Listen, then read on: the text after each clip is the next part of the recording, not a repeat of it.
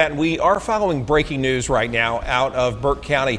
Burke County High School football coach Eric Parker is in the hospital. He collapsed on the field during the team's game in Wayne County.